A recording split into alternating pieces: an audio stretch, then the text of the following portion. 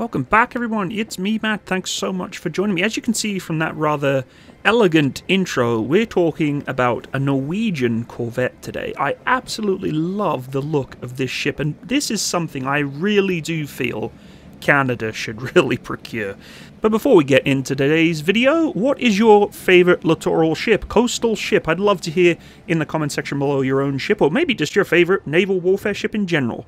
So let's take a look at this vessel. It's not just about being all sleek and stealthy looking, because it does look like a very sexy ship, but it does represent a really unique approach to Norwegian's modern naval designs, and the Skjold-class is what we're looking at today. It's a missile-fast patrol boat, and in typical Norwegian style, it is a fascinating mix of simplicity and innovation. And though it doesn't really carry the intimidating bulk of larger warships, it's designed with a purpose: speed, stealth, efficiency in challenging environments, and Norway certainly has some of the most challenging coastal waters in the world. Norway's coastal geography is pretty rugged. It's a network of islands, fjords, and shallow waters, and they need to conduct covert and versatile operations in these waters. The Skjold-class has its origins in the late 20th century, born out of Norway's need for fast, agile vessels capable of operating in shallow water environments. The prototype vessel, the K&M Skjold P960, was commissioned in April 1999.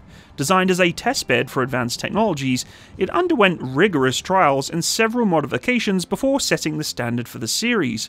Following the success of the prototype, the Norwegian government approved the construction of 5 additional ships in 2002. Built by Ume Mandal Shipyard, these vessels, the Storm P961, the Scud P962, the Steel P963, and the Glimt P964, and finally the Ginst P965, were delivered between 2010 and 2012, solidifying the class as a cornerstone of Norway's naval defense strategy. K&M Skjold's deployment to the United States in 2002 marked a pretty good pivotal moment for the ship in its history. For over 13 months, the US Navy studied its capabilities as part of their Littoral Combat Ship, or LCS, development program. This bilateral collaboration included extensive naval exercises and research trials conducted by NAVSEA and the Office of Naval Research, demonstrating the Skjold-class ability to be for a potential integration into the broader naval strategies. The ship embodies a design philosophy focused specifically on speed, stealth, and versatility. It has an air-cushioned catamaran or ACC hull, something that is totally unique and I find quite innovative for a ship of this kind. This is basically a refined form of surface effect ship or CES technology. This minimizes hull drag into the water and ensures shock resistance, particularly on shallow coastal waters which get pretty sharpy sometimes. This design enables the vessels to achieve speeds exceeding 55 knots or 100 kilometers an hour, making them among the fastest naval craft in their class globally. The ACC hull designs a pressurized air cushion between 2 rigid sidewalls, drastically reducing the wetted surface area and wave resistance. This configuration allows the Skjold-class to operate in very shallow waters with drafts as low as 0.9 meters on the cushion, extending up to 2.3 meters when not. The hull is constructed from composite laminates of glass fiber, carbon fiber, and vinyl ester resins. These materials provide an optimal balance of strength, durability, and weight reduction. There are also radar absorbent materials, or RAM, which are integrated into the structural framework, enhancing the ship's stealth without adding a huge amount of weight for external RAM cladding. The vessel's faceted design eliminates also reflective right angles, as you can see in its stealthy zigzag style shapes, while flush-mounted hatches and doors and windows contribute to its low radar signatures. The Skjold-class propulsion has evolved from its initial CODAG, or combined diesel and gas configuration, to the more advanced COGAG, or combined gas and gas system, used in production models. This system features 4 Pratt & Whitney gas turbines, 2 ST-18M rated at 4,000 kW each, and 2 ST-40M rated at 2,000 kW each. These turbines drive 2 Akamwea water jets, delivering extraordinary speed and agility. Auxiliary engines such as the MTU 6R183T52 complement this propulsion system. The lift fan engines maintain the air cushion, while the VT Maritime Dynamics ride control system regulates the air pressure for optimal stability and performance. The vessel's advanced maneuverability allows it to execute sharp turns and lateral movements, allowing it to potentially evade enemy fire and navigate some of the coastal complex terrains. Stealth, though, is certainly a defining feature of the Skjold-class. It designs minimalistic visual, radar, and magnetic signatures, making it exceptionally difficult to detect. Some of the key stealth features include the RAM integrated hull structure, the flush-mounted features, but also the faceted profile. This is the angular profile and paintwork that is even placed to diffuse those radar waves. This is a big factor for survivability. The vessels incorporate these redundant systems and the shallow draft, minimizing vulnerability to mines and even underwater debris. Vital systems are configured to continue operation even after sustaining significant damage, ensuring mission continuity. With a modular platform, if something is damaged, something can quite quickly be repaired and changed out on the ship to get back onto the waves and back into the fight. The Skjold-class is armed with state-of-the-art weaponry designed for a range of combat scenarios. Some of the key systems include the Kongsberg Naval Strike Missile. These precision-guided missiles have a range exceeding 150 kilometers and utilize GPS and infrared seekers for pinpoint accuracy. Their compact design and high lethality make them really good for engaging maritime and land-based targets.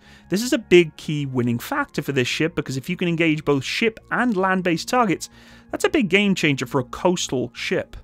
There is also the MBDA Mistral surface-to-air missile deployed in portable twin launchers. These infrared-guided missiles provide short-range air defense with a target range of up to 4 kilometers. And some of you are probably wondering, well, 4 kilometers isn't a lot of, distance to be covering for short-range air defense.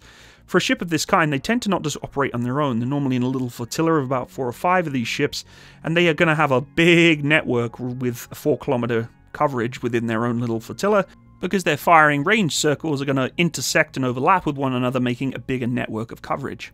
But of course, the most obvious and coolest weapon system on this ship is the Otto Melara 76mm Super Rapid Gun. This naval gun fires 6 kg shells at a rate of 120 rounds per minute with a range of up to 16 kilometers, and it is effective against both aerial and surface threats. This is key for a ship of this kind, and it hosts up to around 3,000 rounds inside of that ship, which is a lot of ammunition if required.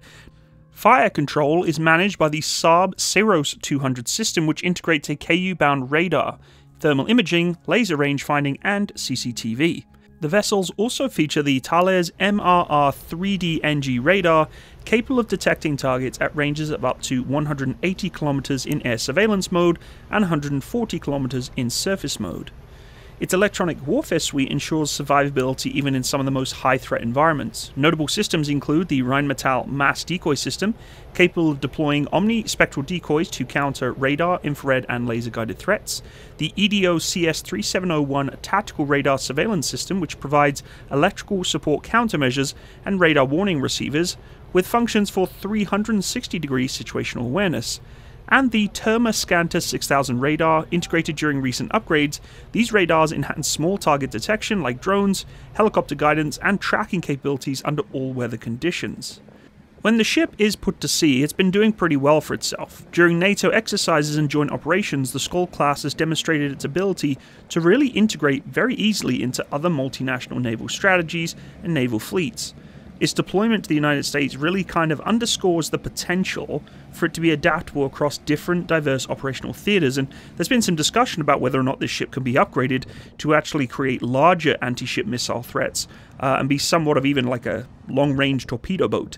But at the moment it's primarily designed for littoral operations and staying by the coastline. With a crew of just 16, including 2 to 4 officers, the Skjold-class is fairly automated, reducing the manpower requirements. Advanced systems handle critical functions, allowing the crew to focus on mission objectives. We see this quite common now, even in tanks, as I mentioned in the Leopard 2 ARC 3.0. Even AI is being utilized to try and minimize the amount of workload that the crew has to do. You have less crew on the ship, you can expand the space needed for berths and living quarters, for other things that you may need, for instance, weapons, technology, fuel. And this limited vessel size can restrict a little bit of our operational endurance to approximately about a week without resupply, but in all honesty, when you're staying along the coastline, who would you need to go longer than a week? I mean, it's going to be able to lock into ports, harbours to resupply pretty quickly. And the Norwegian Navy has taken some extensive modification and modernisation efforts to extend the Skjold-class's operational lifespan. They've been pushing in a lot of advanced composite materials, replacing some of the older laminates with high-strength lightweight composites, and creating an enhanced electronic suite with integration of next-generation radar, communications and combat management systems. And the success of the Skjold-class has really inspired a number of developments, and two of them are new classes of surface effect vessels. These include a smaller design with improved missile defences and a larger heavy corvette variant, both aimed at addressing emerging threats while preserving the core advantages of speed, stealth and firepower.